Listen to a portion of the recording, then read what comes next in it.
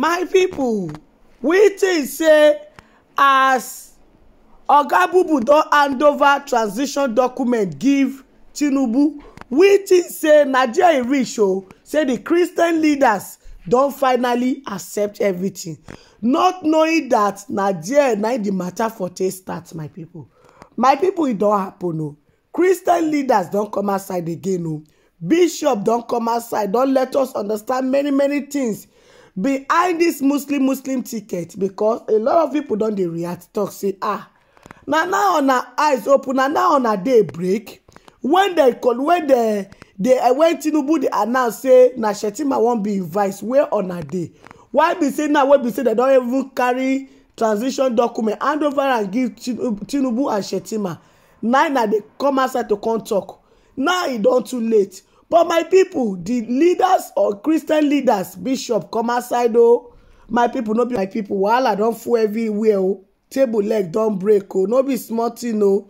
My people, I go like make una go hear from the Christian leaders, so be say they come outside with their full chest. My people, the former president's speech made the point very clear that religion, just like any other form of identity, whether it's ethnicity, religion, gender, the real problem is when these categories are left unattended to.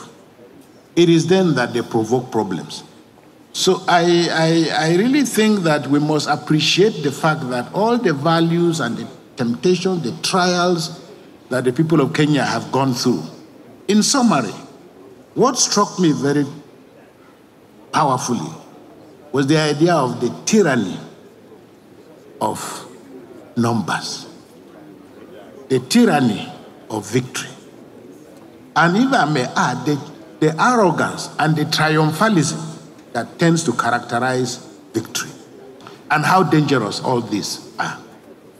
Because numbers are important, but they're only important up to a point. And the real challenge is what you do and how you aggregate these numbers for national development.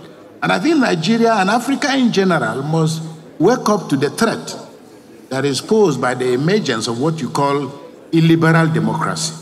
20 years ago, this word was not talked about, but now it is in the vocabulary of political science, that there is a resurgence of democracies that look like democracies but don't work like democracies.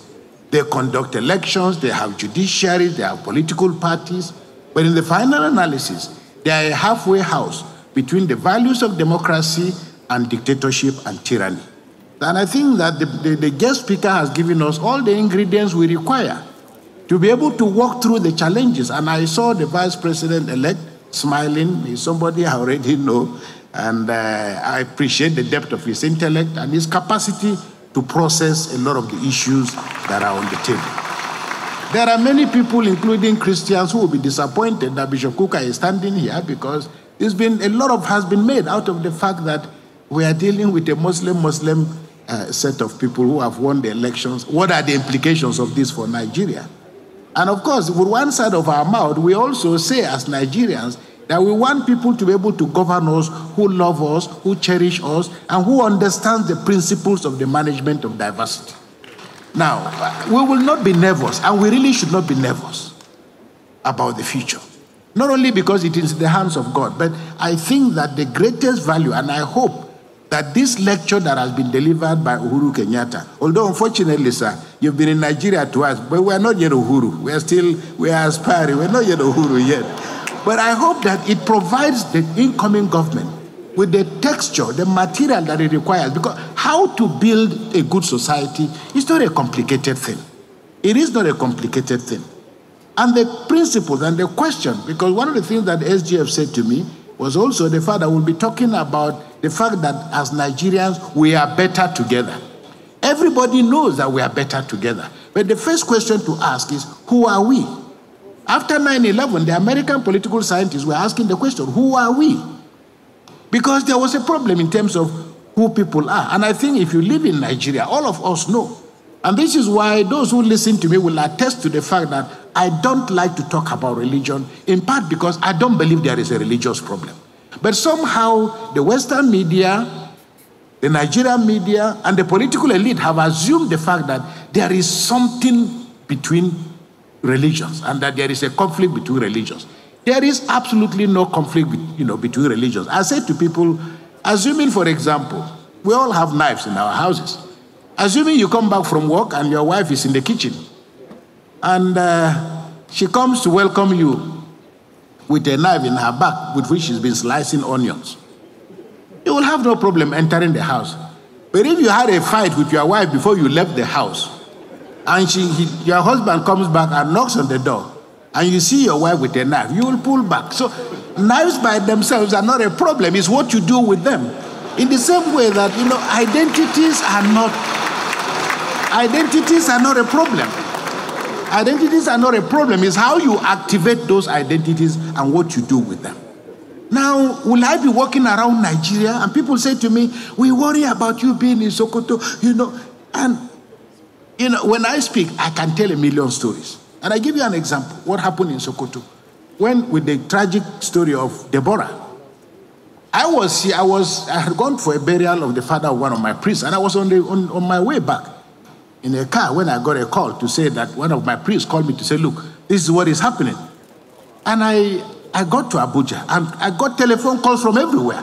Where are you? I said, I'm in Abuja. He said, I hope you remain in Abuja. I hope you're not going back to Sokoto anytime soon. My family members who called me, I said, so what am I supposed to do? No, remain in Abuja. Some people say, leave the country. And I said, to go where? And people could not understand. When I had to go back to Sokoto the next day, people said to me, I had to just tell my friend, where are you? I told them I'm in Abuja. But when I got to Sokoto, I walked to my house. And for me, it's a very powerful image. As I entered my house, just as I got to the gate, I saw an armored tank, soldiers, their numbers, guarding my house. And I was touched. I came out of the vehicle and I greeted all the soldiers. I shook all of them. But I saw from their faces, they looked to me very much like Fulani people. The soldiers who were guarding my house. By their height and so on. So when I went in, then later in the evening, I came back and I started talking to them. There were about 12 or 14 of them. First of all, I looked at them with all their equipment, they're there in my house. After we greeted, I went back. At about 6:30 to 7, I came out, stood by my balcony. And I saw all of them done their ablution. They are preparing for their salah. And they prayed in my house. I'm looking at them. And this is Sokoto I'm supposed to be running away from. And here are these people, they are Muslims, they are Nigerians, they are here to protect me. Nigeria is a complex country of great possibilities, great contradictions, about which we will not be in this crisis. Managing diversity is a science. The World Bank knows this. My brother, Dr. Akunyumi, is here. He's going to talk about all this. They understand, and no country, no business, no family, no organization has a future if you don't figure out how to manage diversity. I want to conclude by saying religion has been turned into a weapon, and it's a weapon of choice for politics and politicians. The danger and the challenge for us as religious leaders, because the Conservative Party in England, because the British government was a theocratic state, so to say, and the Conservative Party was literally part of the Anglican Church. And the joke used to be that the Anglican Church is the Conservative Party at prayer. The danger with being captured by politicians is that religious leaders, and I tell people, when people talk about Asiwaju Bola Tinubu, Atiku, Peter Obi, and all of these people, I work with the Vice President-elect. I served for 6 years or so in Atiku's university. Peter Obi is my very close friend of very many years. And I'm a Nigerian, and I can work with anybody. And we must get to that point in which we have enough trust in ourselves. So religion in Nigeria, the Section 10 of the Constitution talks about the fact that the state should not adopt religion as a state religion. But we know that the reality is completely different. So the challenge for us going forward is to address the issue. What is the meeting point between religion and politics? For us as Christians and as Muslims, we must understand we are first of all citizens of the Federal Republic of Nigeria who just happen to be Christians or Muslims. We could be anything else. And our inability to appreciate those differences also is directly related to the way the political class has continued to treat us. Let me put it that way. Because if you are not able to manage diversity well, people have gotten out their pens and their pencils. When you call out ministers, everybody is looking at who is from my village, who is from my town. Because, no thanks, we have come to associate opportunity, privilege with having your own person in power. It's not the way to go, but the reality has led us otherwise. So I want to say that, first of all, Nigeria must heal. Nigeria must heal.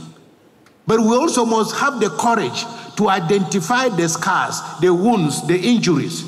The worst thing that can happen to us is to pretend that everything is okay, because everything is not okay. We have so many of our citizens who have lost their lives. We have so many of our citizens who are still in captivity. Managing diversity and managing differences is not about religious leaders talking together. It is about whether the state can create the kind of infrastructure, the guardrails, that can help Nigerians move as citizens of their country. But right now, there is how people feel because they are Christians or Muslims. There is how people feel because they are women. The levels and categories of exclusion are so tremendous and so immense. So I hope that going forward, the things that the guest speaker has spoken about most eloquently, that is, how do you manage victory?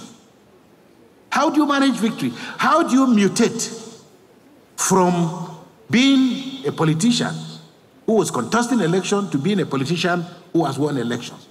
Very often, and what is clear to us in Africa, why religion, why ethnicity, why all these things continue to injure our countries, is largely because we have not come to terms with the fact that power is just about, as somebody said, our turn to eat. Michaela Wrong's book, I know Michaela pretty well.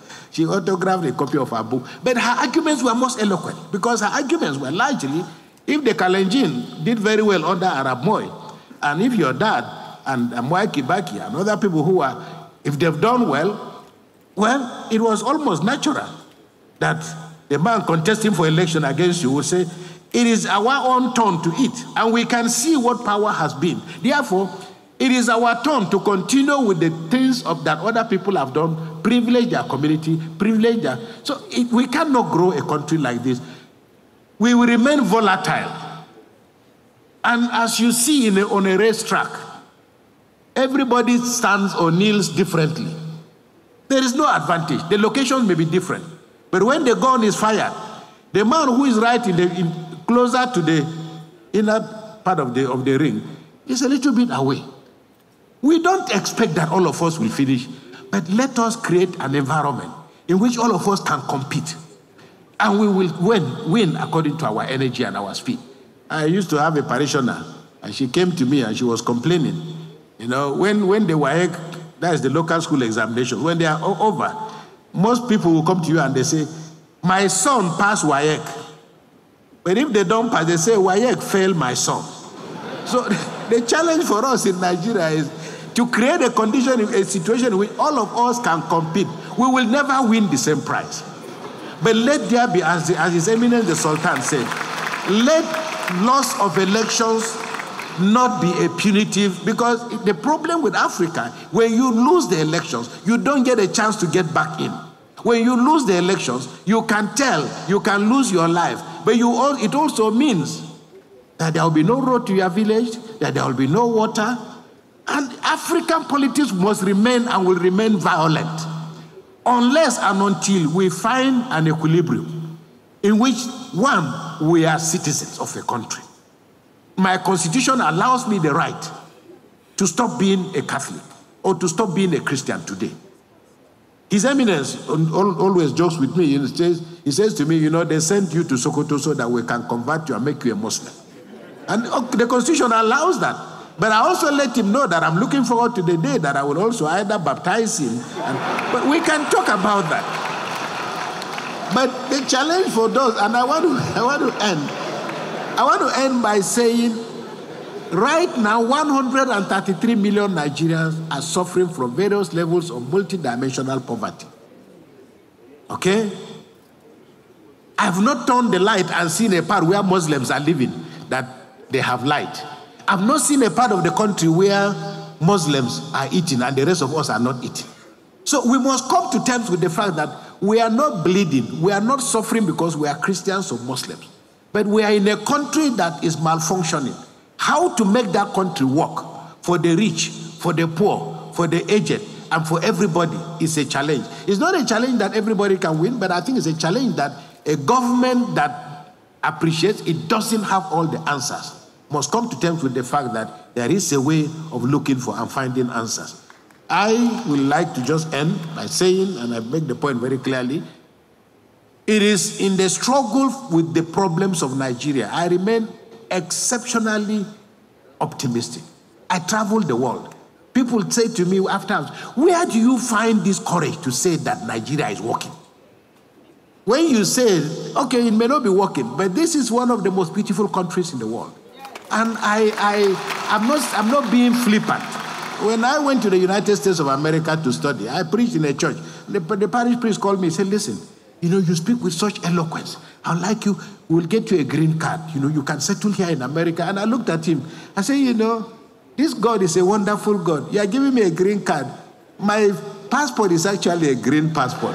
So what am I doing with a green card? So the young Nigerians who are living in our country, I always say to them, no, I'm not worried. Really, I'm not worried. Let them go. It's for the good of the country. The challenge for us as Africans is to think the way the Asians have thought. That is, you go to Europe, you go to America with a purpose. But that purpose means coming back to develop your country.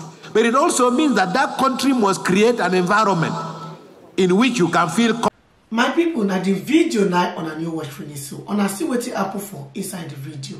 All right, my people, I go like to end the video for you. Make una let me know waiting on a thing for the comment section, and if una never subscribe, make una subscribe to my YouTube channel so that una no go miss any latest gist way I dey upload. And those of una will be see una never follow my Facebook page, make una follow so that una no go see miss any latest gist way I dey upload. And bye bye till I come on our next time. Bye guys, see you guys in my next video. Bye guys.